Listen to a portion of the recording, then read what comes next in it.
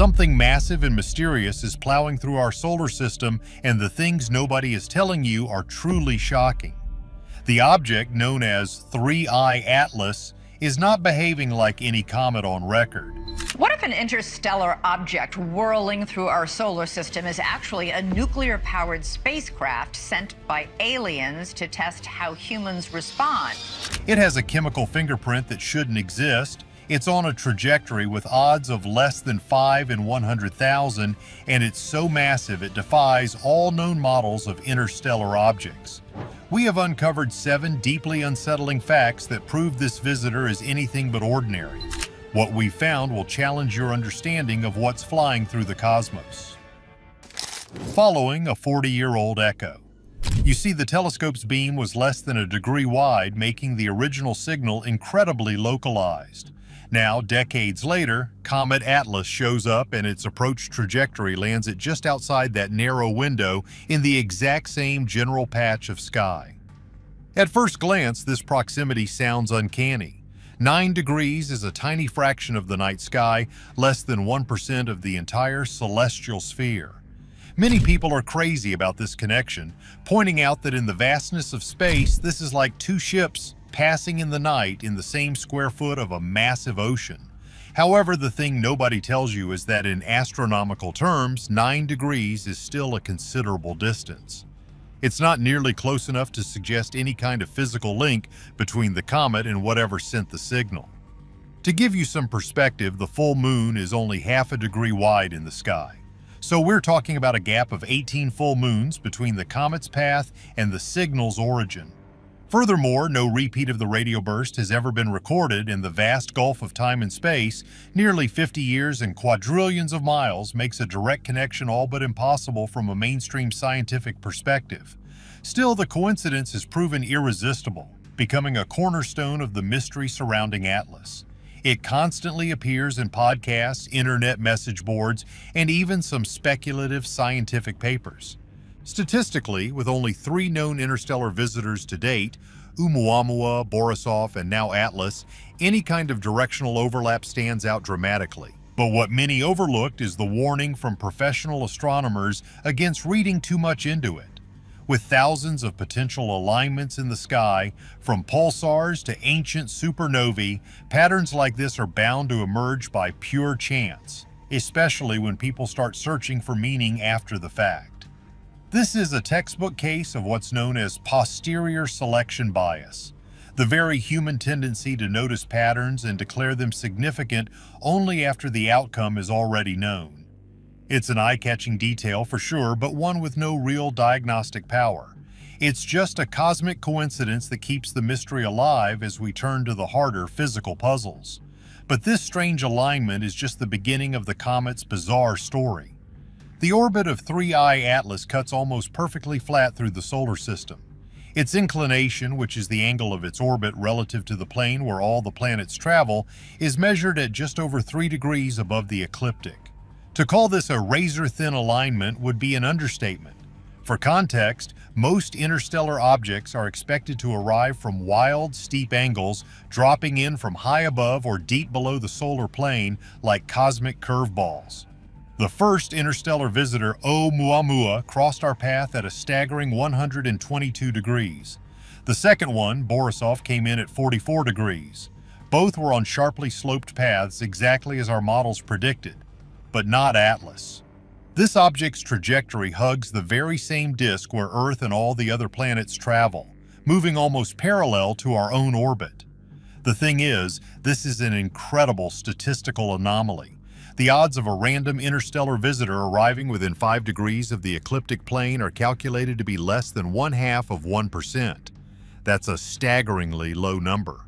Think about it this way. If you were to throw 1,000 random darts at a globe, the chance of one hitting the thin line of the equator is incredibly slim. That's what we're seeing here. Calculations from the Minor Planet Center and JPL Horizons confirm the precise inclination. 3.18 degrees with an error margin of less than 1/20th of a degree. Under standard models, only about 4 out of every 1,000 interstellar objects would ever be expected to match this alignment by pure chance. Of course, some astronomers point to a potential observational bias. Our Earth-based surveys are naturally most sensitive to objects crossing near the ecliptic because that's where we're looking most of the time. But even when scientists account for this effect in their models, the flat approach of Atlas still stands out as a massive outlier. With just 3 confirmed interstellar visitors so far, the pattern is bizarre and hard to ignore: steep, steep, and then perfectly flat. The geometry itself raises a whole host of questions. Is it just a mind-boggling coincidence? Is it a selection effect we don't fully understand? Or more tantalizingly, is it a clue to some deeper unknown dynamics governing interstellar travel? For now, the low inclination path remains a profound statistical mystery. This strange path is what set the comet up for its even stranger planetary encounters, unlocking the secrets in the light. Next, we have to talk about polarization, which is a property of light that tells astronomers how it scatters off a comet's dust. This scattering reveals crucial details about the size, shape, and even the composition of those tiny grains. And for 3I Atlas, the early polarization reports have triggered a firestorm of debate across the entire field of astronomy. You see, what observers found was, to put it mildly, completely backward. Using powerful instruments like the Nordic Optical Telescope and Gemini North, they logged polarization values that remained strongly negative even at viewing angles where every other known comet flips to positive. Here's what that means in simple terms. At a Sun-Comet-Earth angle of 30 degrees, the measured polarization of Atlas dipped below -2%. This is an extreme reading for any comet, let alone a visitor from another star. Normally, comets only show this negative polarization at very small viewing angles, when the sun is almost directly behind the observer. As that angle widens, the signal is supposed to turn positive. The inversion point, where the polarization crosses from negative to 0, usually happens somewhere between 20 and 25 degrees. Beyond that, a typical comet's dust scatters light in a way that lines up perpendicular to the incoming sunlight, creating positive polarization. But Atlas completely defies this rule. Its dust seems to do the exact opposite, holding on to those deeply negative values well past the expected threshold. This wasn't a fluke. The instrument teams double and triple checked for calibration errors, atmospheric interference, and even stray light from the planet Mars, which was nearby in the sky at the time. But the numbers held firm.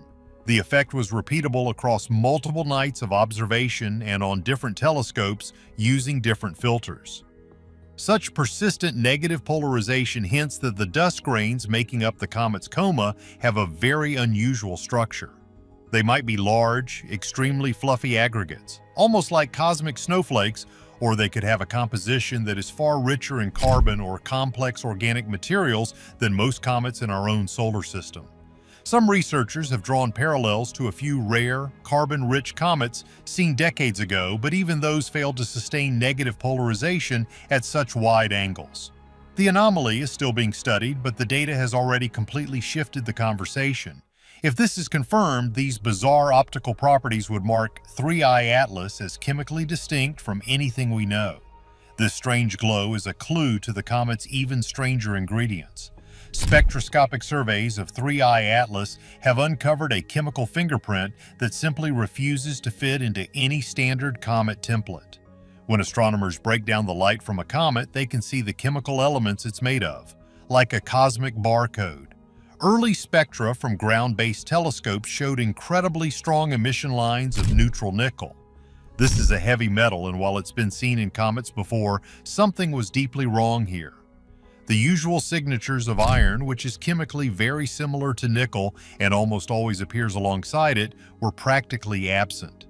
In a typical solar system comet, nickel and iron appear together. Their spectral lines rise and fall in tandem as the comet's nucleus heats up and sheds metal-rich dust. It's a predictable partnership. But what many overlooked in the initial reports about Atlas was this shocking imbalance. The nickel lines were clean, sharp, and persistent, while iron lagged far behind, barely detectable even when astronomers stacked multiple long-exposure images to try and find its faint signal.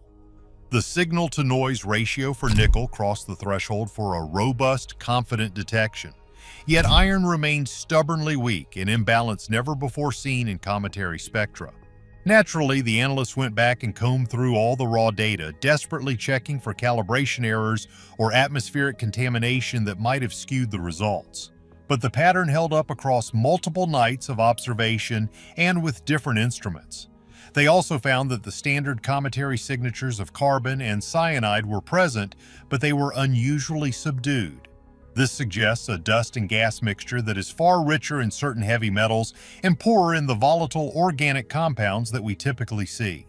This bizarre composition, if it's confirmed by follow-up observations with the James Webb Space Telescope, would mark a sharp departure from the norm.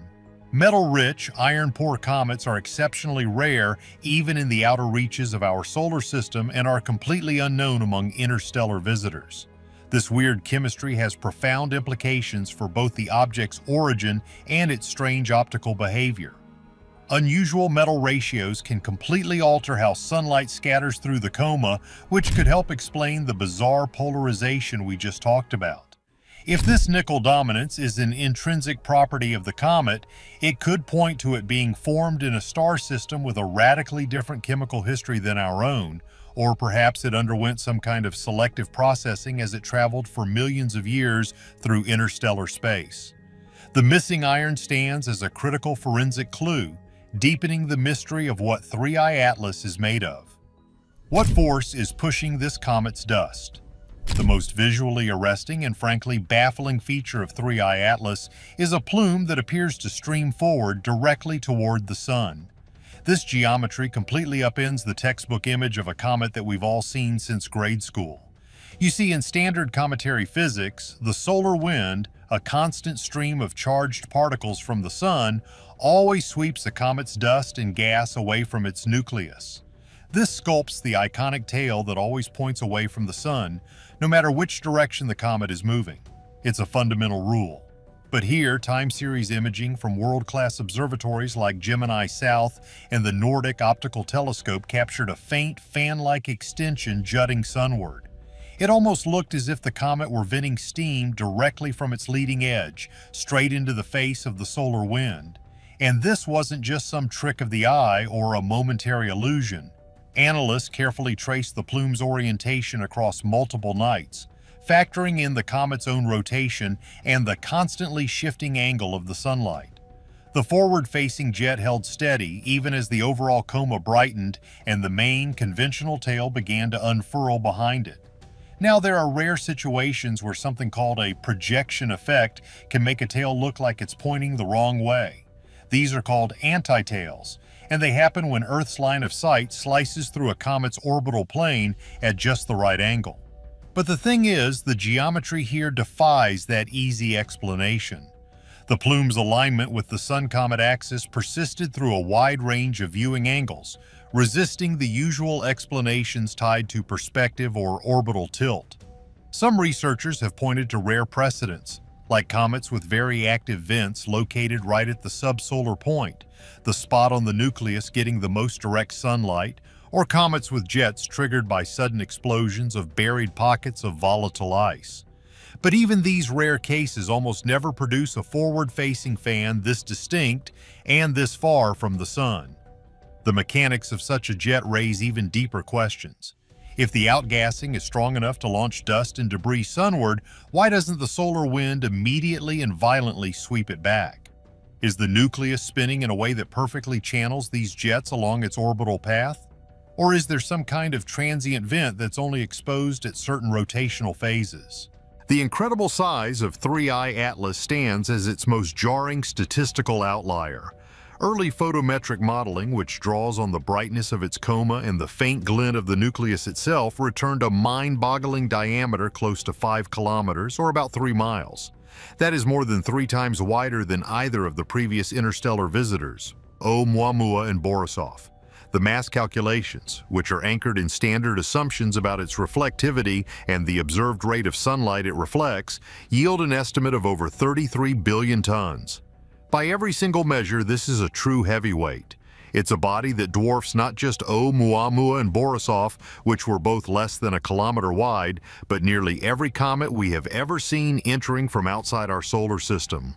So is 3I Atlas a 1 in a trillion natural coincidence, or is its perfect trajectory a sign of something more?